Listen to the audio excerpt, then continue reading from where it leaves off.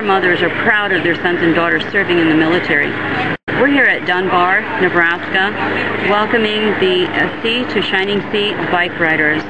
They've all stopped here for a meal, which we provided for them, and we are just enjoying the visit with them. Different kinds of disabilities and different bicycles are made for each disability. It is just a joy and pleasure to visit with them. We are crossing the Lincoln 2 days ago and had a rest day there. It was a great city. We loved it.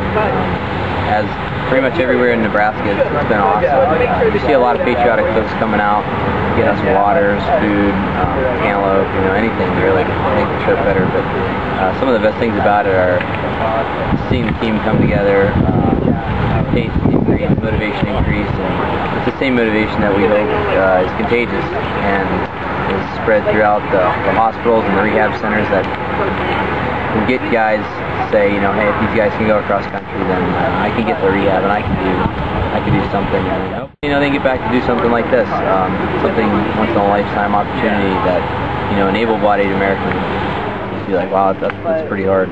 But it's just to show that the perceptions of people and how they view athletes, it's completely different.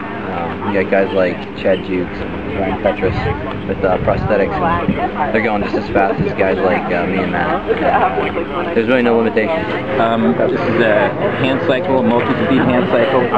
It has 27 speeds. Shifters here would shift the 9-speed cassette on the front, and then right down here is a shifter that does these 3 up top.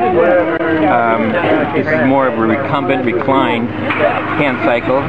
This is made by Top End, probably one of the more popular brands made, and it loves to scream downhill.